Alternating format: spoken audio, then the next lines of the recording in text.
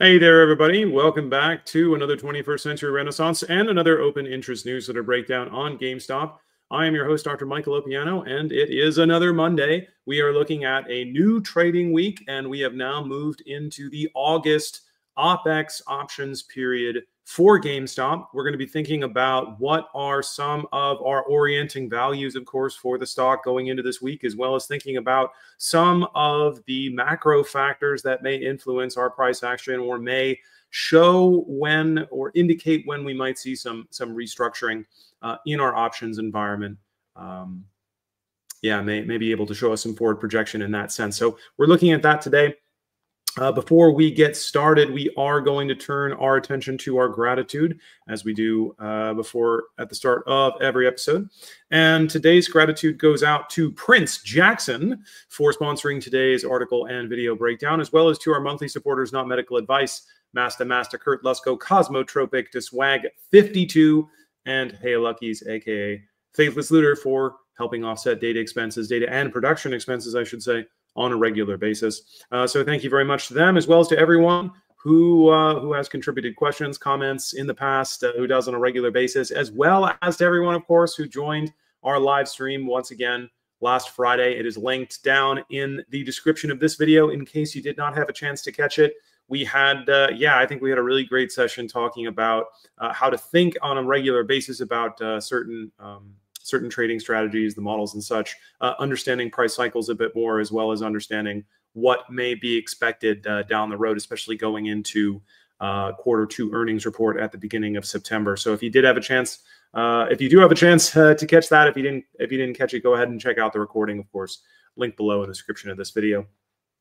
So let's get started. Contextual overview, right? You'll remember we've been looking at this developing situation in the broader market, taking a look at our momentum and price action, our moving averages in, say, the S&P 500, Bitcoin especially, trying to get a sense of what institutions are doing, right? How to use this signal as a way to possibly gain insight into institutional buying, selling, and positioning. So what we see here, right, is a continuation of some of this consolidatory pattern that we've seen develop certainly over the past couple weeks. So our leading theory, of course, looking at our indicators, as we look at our momentum indicator for the S&P 500 right here, so we can see that on our daily chart, we're getting very close to a bearish crossover in our momentum chart. So we can see that even as our price has continued to push higher, we have not seen buying volume appropriately continue to match that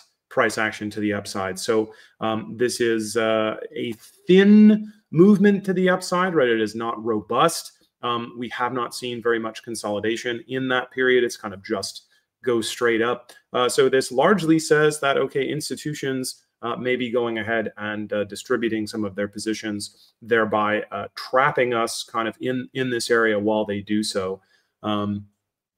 Right, we are looming very close, basically within the next few weeks, to a much deeper bearish crossover, right? So we can see we did have one actually a little while back of our 20 and 35 day PMO line. So this is back, maybe in, I want to say mid-June, something like mid-June here.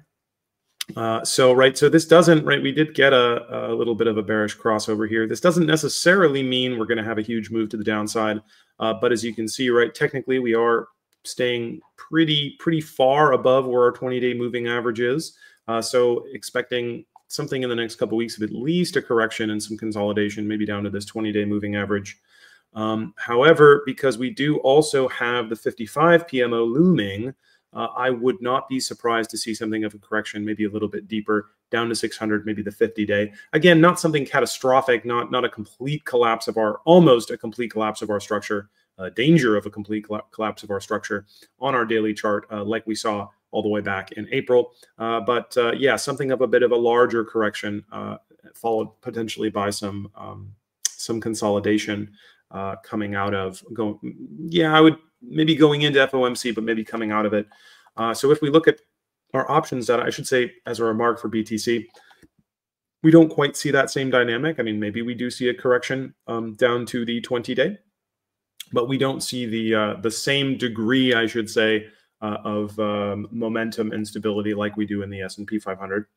As we look at our options, what I will say and point out is, right, we do still have that 630 mark kind of hanging out overhead. We do have some call gamma support in right, the dollar levels just below 630, so 628, 629, still very supportive. Would not be surprised to see some low volatility trading in that kind of 627 plus to 630 area. Maybe if we see a breach of 630 midweek, that could see a bit of a repositioning a little bit farther up. Call wall shift if there's still some time, allowing for continued kind of gradual, slight, grindy bullishness into the end of the month. And it does look like that is what our options market for the meantime has shifted toward. So into the end of the week, the evaporation of a fair bit of our gamma as a result of that monthly OPEX. We can see that going into today, of course, going into the end of the week, and even going into the week following. So basically heading right up until the day after FOMC, we are call GEX skewed. So as long as we stay in this area, basically the upper 620s, we remain call GEX skewed, we remain volatility suppressed, and it does not look like we will have that kind of imminent consolidation, but really retracement to the downside in any noticeable amount. So that's especially this week, that seems to be what's projected as a continuation of this low volatility, really call gamma supported environment. That does shift going into August. We can see positioning here, really even August 1st, but especially August OPEX, which is doing a little bit better than it was, I think, last week. But then into, even September OPEX here, we can still see that traders, institutions are shifted toward put primary positioning. So options dealers are primarily put exposed going into August OPEX, but not until we move out of July. So very interesting to see an extended period of lower volatility, of volatility suppression going into the end of July. Now, I've also pointed out, we've been discussing here, of course, that while SPY has been kind of in this frozen up position, GME has similarly, I should say, likewise, not likely, been in this frozen down position. So we can see we've been grinding down here while our moving averages have been flattening out. We did on Friday, as a result of Friday's training, we did get a very slight bullish PMO cross. So our Roaring Kitty's price momentum oscillator has started to move ever so slightly back to the upside, and does look, at this current rate, we might expect in several weeks to go ahead and flash some bullish signals as we get close to a zero line and PMO 55 cross. So just to give you an idea what that looks like on his charts over on stock charts, right? We can see he uses the same indicators. The values are a little different, but in fact, probably on Wednesday or Thursday of last week, we ended up seeing something similar, right? So we can see here already we have that bullish PMO cross ever so slightly, not about to explode to the upside, but that is definitely a good sign and does indicate that in the medium term, we do look to be on the other side of bearishness. So this is an early indicator, an early signal, possibly contributing to this idea that despite the fact that we've been stagnating here, volume has been net accumulatory. Of course, we don't know what's happening over on the dark pool side of things. It should be, at this point, it should be clear, right? A very large percentage of our volume, really the majority on any given day, is occurring off exchange in GameStop. So, for example, if we pop over and take a look at how our volume is divvied up between exchanges, we can see, so more than half, 63, so almost 2/3 of our net volume on Friday was directed off exchange. So for almost 4.2 million shares of GameStop, of course, traded on a day that didn't hit 6.5 million volume. That means that around 2.4 million volume was all that we had on our lit exchange, which once you realize that's what's going on in the lit exchange, then you realize, right, why our IV levels are so low. And they are still in this kind of really 5-year lows here, not quite so low as we were maybe about a week week and a half ago, but still really on the whole, really pretty low.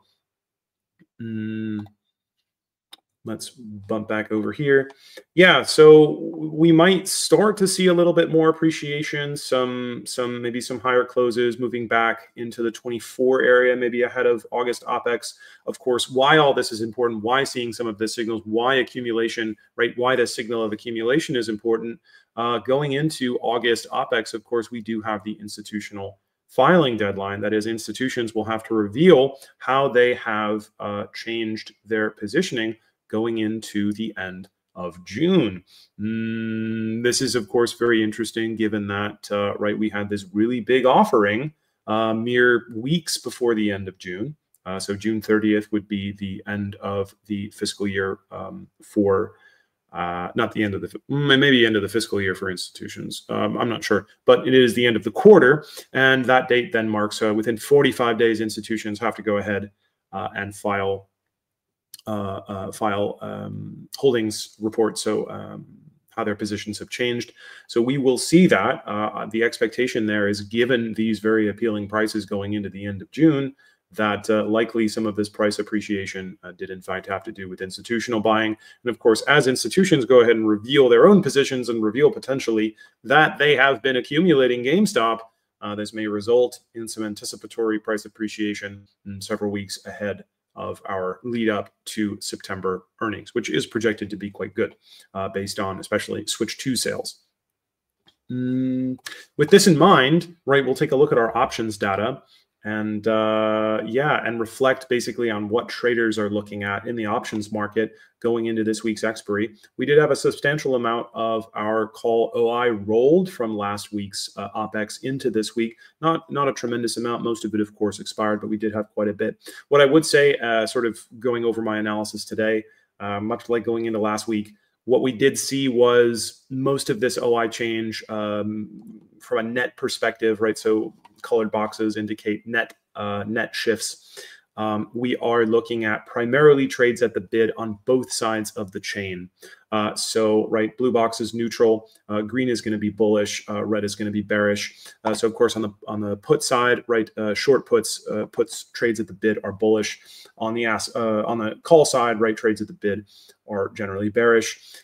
What this in total says is that traders are still, by and large, short volatility. So, despite the fact that we're looking at 5-year lows in IV, most traders are not anticipating a return of that IV in the short term. So still very short IV, still taking short call trades, short put trades, not really expecting us to go anywhere, certainly into this week.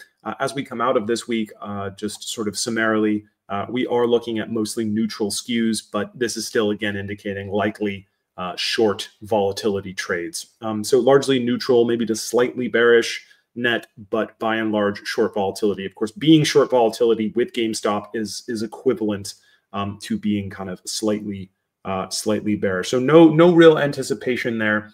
Certainly nothing like in the sense of price collapse or structural collapse, but really not seeing anything yet that any trader or institution is looking at an immediate emergence from this particular trading milieu that we've seen, low volatility, largely short volatility trades in the options market, and kind of sticking around the kind of mid 23 area. Not seeing anything that would point out that someone expects us to immediately start moving out of this particular structure. We have continued to see one or more institutions build out these short put trades. Again, what can I make today? Account on Reddit and on X has written particularly quite a bit about these, has been investigating these. So definitely go check out that account if you have the chance and you want to dive a little bit more into this.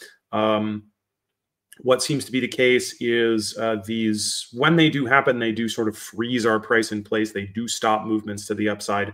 Not sure exactly. I made a video myself a while back. What I think is these may function as something of an interest rate hedge. So these are hedged short put bets. They act as synthetic stock bets, and they replace the need to, say, hedge an exposed directional derivatives exposure, something like a swap otherwise. So we do continue to see these come in. It may mean that they are preparation for some move to the upside in several weeks into the future. But for now, right, again, not suggesting anything especially bullish, or that we would have moved from this, emerge, I should say, from this structure. Max pain for the weeks still sits at 23, and it is at 23 right out into August OPEX. So really from this standpoint, not really forecasting much moving in the immediate future out of our current environment. GEX wise, so gamma exposure wise, again, you'll notice our chart is looking pretty much identical to what we've seen over the past couple weeks. That 24, 25 area serving as this kind of composite overhead resistance level, while of course, we continue to trade in this range, kind of keeping us above. I should say, right, short puts especially keeping us kind of afloat above 23, although we do have some potential, I suppose, to move into the 2250s like we saw a couple weeks ago. But if not, if we don't see some institutional lending deployed in order to affect that, then again, largely it's looking like trading in the 23 to 24 range, with some sort of externality required to kind of bump us up a little bit higher. But again, not expecting a close.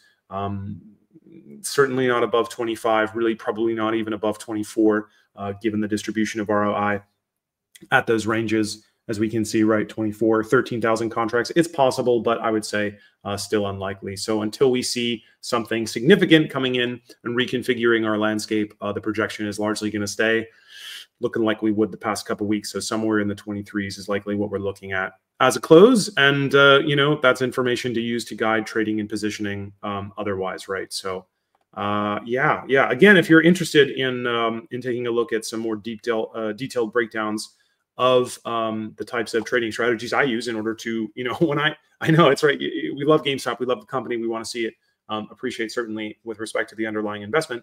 But at the same time, this type of price action is something that can be taken advantage of for profit. Just like really all situations offer opportunities for positive return. It's merely a question of developing and deploying the right tools and tactics in order to do so. So if you want to dive into some of our most recent discussion, we did bring up some of this, some really great questions on Friday. So definitely go check out that live stream down in the bottom if you want more.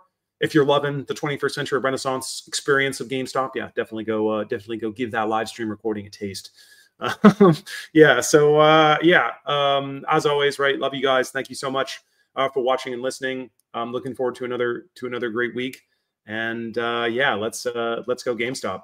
So we'll see you guys tomorrow morning for another OI newsletter breakdown. Take care now.